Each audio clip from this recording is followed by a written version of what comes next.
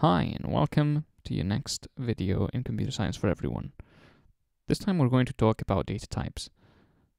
So I have here the class we created in the last programming video, and now I'm going to remove those parts that are not interesting to us, which is pretty much everything we did in the last time. Notice how removing that method makes this go red and saying there's nothing that exists. So take that away. I'm going to remove all these comments, and there I'm left with just the basic part of the class. So I have the class called intro class. Remember that a class is just the main building block of Java programs for now. And then I have the main method, which is a public static void main method. So let's create our data types. In order to create a variable, we simply say the data type of the variable, and then the name of the variable, and then what it equals. So for example,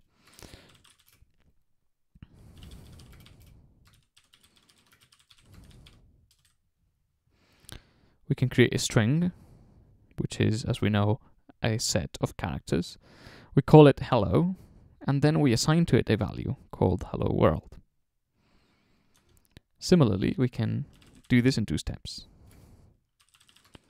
I'm creating a string called otherString, and I'm not assigning a value to it.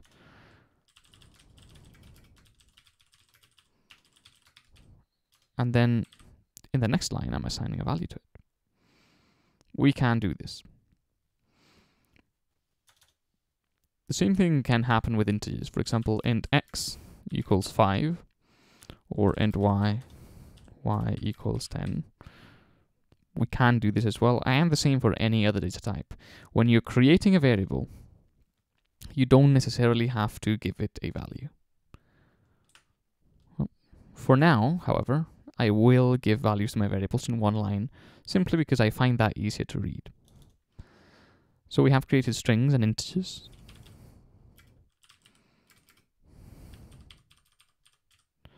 We can create a long data type.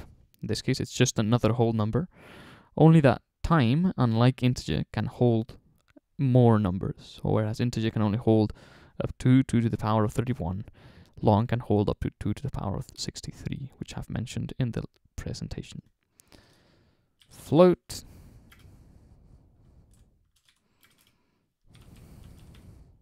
See, if I do this, it gives me an error. Remember, we have to put the f at the end of float data types. And then double. I'm running out of letters, so I'm just going to call it my double. You can obviously give your variables any name you want, except for a few exceptions. Well, I'll mention them in a second. Doubles and floats can have a lot of numbers behind a decimal place. Most of the time you won't need so many. So what did I mean with you can't give them some names? You can give them most names, but not some of them. Well, as a starter, variables cannot start with a number, for example.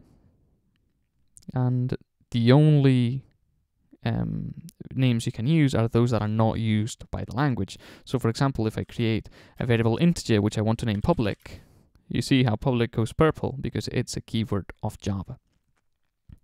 And then if I assign this a value, it will give me an error because public will say it's invalid variable declarator ID.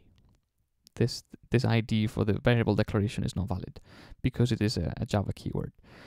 The great thing about this program, Eclipse, is that it will color those words in that are part of the language. So if you do select one word that is part of the language and it goes purple, then, or you get an invalid variable declaration ID error, then you'll know that your variable name is wrong.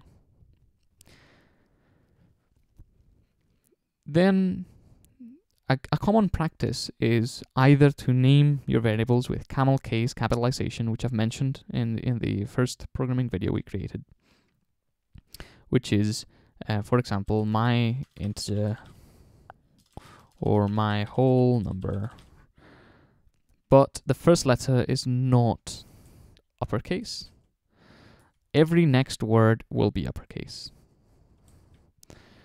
Or If your variable is not going to change throughout the program, then you can call it some constant, all in capitals and with an underscore between the words. In order to define a constant in Java, you need to say that the value is going to be final. The value is not going to change throughout the program.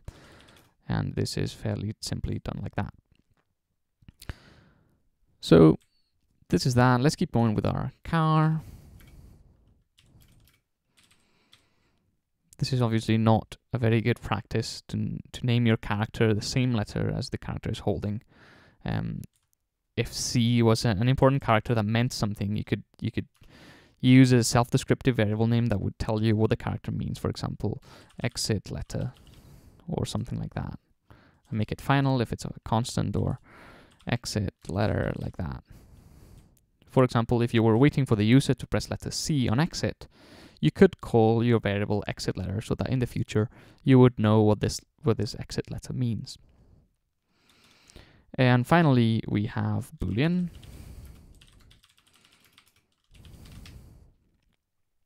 And we can obviously, just as in the example, change its value, or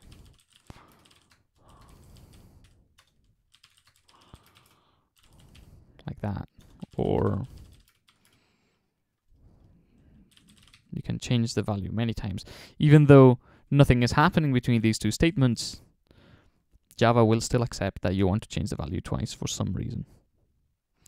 Finally, notice how I cannot create a variable called my variable, my var, or any other name of the type void. And the error that Eclipse will give me is void is an invalid type for the variable my var, because as I've said, void can only be used in methods, at least in Java. So as we can see, void is here, and that's the method, and that's the type of the method. As we will see in the future, methods can also have types like string or int or long or float. And what a method with string or int or long or float data type will do is something we will see in a later lecture. So for now, let's move into the next video, and I'll see you in the next one.